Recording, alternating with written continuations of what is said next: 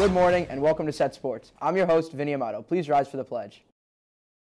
I pledge allegiance to the flag of the United States of America and to the republic for which it stands, one nation, under God, indivisible, with liberty and justice for all. The middle school boys cross-country team has been very impressive this season. This team is led by promising talent, including George Pantelegianis and Ben G, and 8th graders on the team like James Maluski and Andrew Silamakis. The varsity field hockey team has simply been amazing this season. With new coaching staff walking in fresh to our Manhasset sports community, they've really made it clear within New York, showing that this team is not something to mess with. With an undefeated record walking into the playoffs next week, let's go up to George Hogan at the field to look a little bit deeper into this team's success. The varsity field hockey team here at Manhasset has been phenomenal.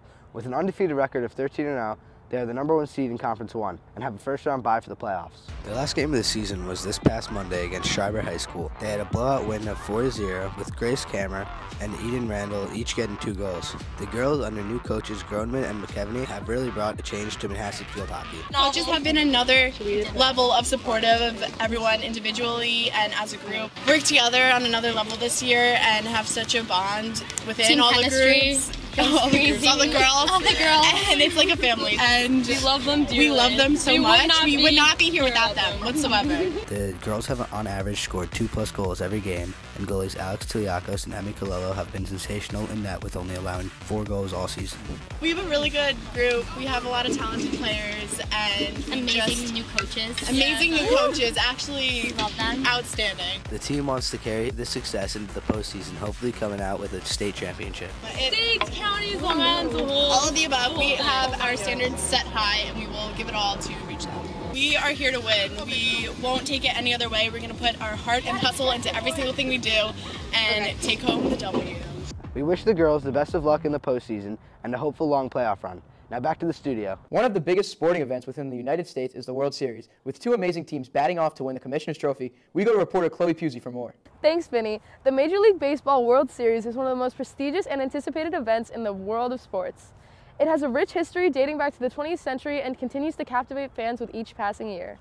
The World Series as we know it today was first played in 1903, and it featured the American League champion Boston Red Sox facing off the National League champion Pittsburgh Pirates. Over the years, the World Series has witnessed numerous iconic moments, like Babe Ruth's called shot in 1932, Don Larson's perfect game in 1956, Reggie Jackson's 3-home run game in 1977, David Freese's home run to force Game 7 in 2011, and many more which have led the players and teams to become heroes and legends of the baseball world. This event has not only showcased the best of baseball, but has also been a staple of American culture, with games and series often taking on historical and cultural significance. So I went to 1998 World Series, Yankees versus San Diego Padres. I was in right field. Tino Martinez hits a grand slam in Game 1 in the 7th inning to give the Yankees a lead. They go on to win that game and win the series in a sweep.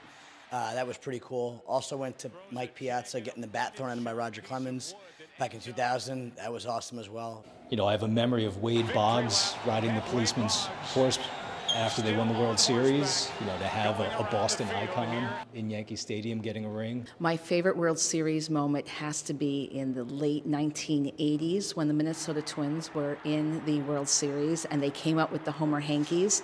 And I was in middle school, I think, at the time, and I just thought it was so cool that they had these hankies and they were waving them. My favorite moment in the World Series is, I don't really remember, but I've seen it millions of times, but 1986 World Series when ball got through Buckner. This year, the World Series will consist of the Texas Rangers and the Arizona Diamondbacks, 2 teams who finished extremely poorly in the year before, but made changes to their teams and will now face each other off in the eyes of the baseball world. I want Arizona to win the World Series. I want the Arizona Diamondbacks to win the World Series. I want the Diamondbacks to win the World Series. I want Texas to win. I want the Texas Rangers to win the World Series. We're excited to see who wins the Commissioner's Trophy. Now back to the studio. Thanks, Chloe. That's all we have for today. Once again, I'm your host, Vinny Amato, and of course, roll set.